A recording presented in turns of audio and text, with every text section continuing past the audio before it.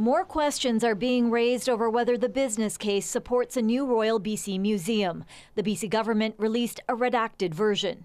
That extensive analysis confirmed that the cost to repair or upgrade the museum's buildings would exceed the cost to replace them with a new, modern facility. She says the old museum would need significant seismic upgrades and is built with hazardous materials. The government released photos of some of the problems with the museum, including incidents of flooding, deteriorating parts of a wall, and areas where the museum has run out of room.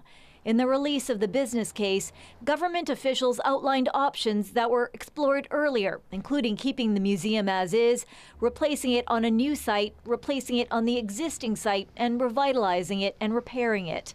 Mark faced questions over why schools in dire need of seismic upgrading haven't been given priority over the museum. We've doubled our numbers and investment on seismic upgrading schools.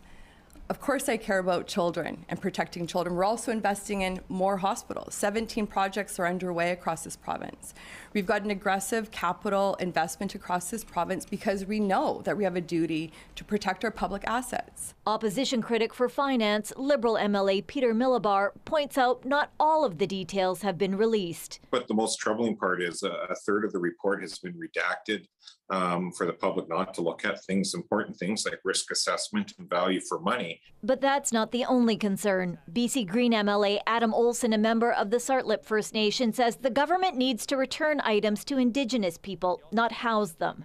The reality is there's thousands, probably hundreds of thousands of items that don't need a building to be constructed in order for it to be repatriated. What it needs is a museum that understands and respects Indigenous people and has a commitment to repatriation.